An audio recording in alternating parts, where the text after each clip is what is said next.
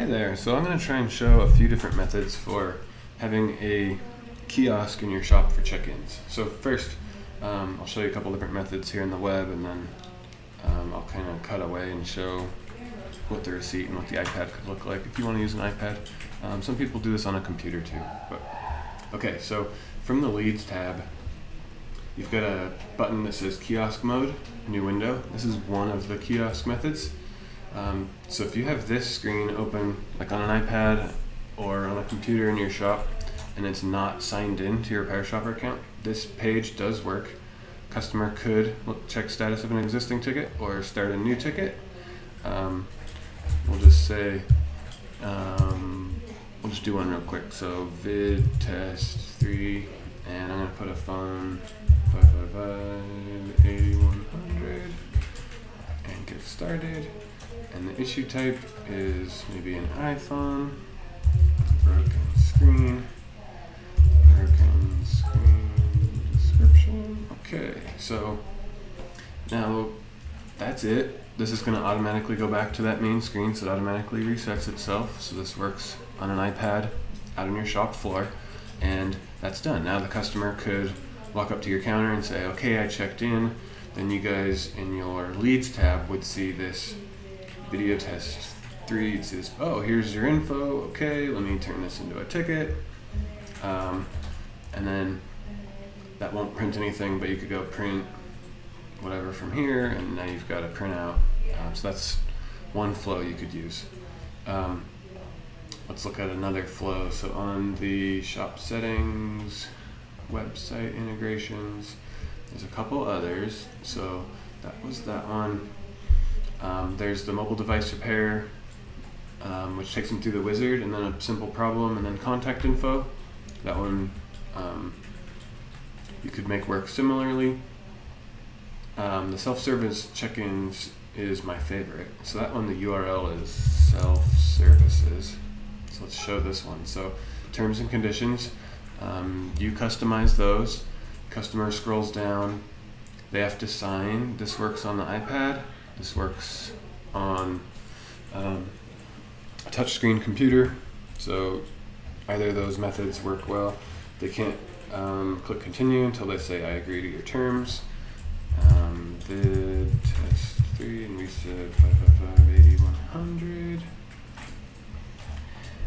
I have a broken screen, and then this one tells them their ticket number, and this will trigger printouts. So if you have like a ticket receipt or a ticket set to print, that will print at this time. So you could put a printer next to this kiosk and have them like grab their ticket and walk up to the counter with it, and it resets as well. So the screen is ready to go for the next person.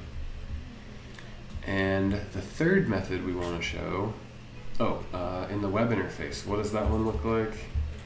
So that self-services one creates a lead, but it's resolved, so it won't show here, but it will be in your list of tickets. So here's that last broken screen one I did. So it's in your list of tickets already. That's what the self-service one does.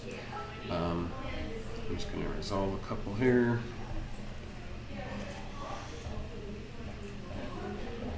Okay, so self-services. Okay, let's check out the custom widget flows. So in your admin section, I'll just give a super quick tour of this thing, custom widgets. And actually, I don't have a kiosk one, so let's just create one now. So we can make a new widget flow designed for the kiosk. So I'll just say shop kiosk. And then maybe we want a welcome message that tells them what to do. And then customer detail. And then let's do the device wizard just for fun.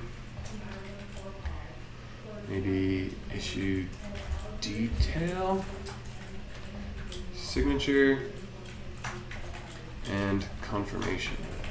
Okay, so we're going to use the confirmation step to do a redirect back. So basically, if this is the start URL and you put this in the redirect on success, that means this thing will reset itself when it's done. I'm just going to put an H1 tag in here. welcome. Please fill out all fields and bring your device to the front counter when you are done. Include next back buttons. See what the settings are. Customer detail. Let's get address. Let's require phone and email and first and last name. Okay. Device wizard. Issue detail. Show issue type. Drop down. Let's say you can only do one of these. And let's put a description box on there. Save. You can fiddle with this stuff. This is where you could put in more terms and conditions on the signature screen. So this lets you paste in HTML. You agree to our return policy. It's on the wall above you. Okay.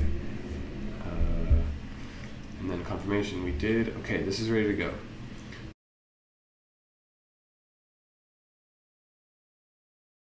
Show this in the browser first. Okay.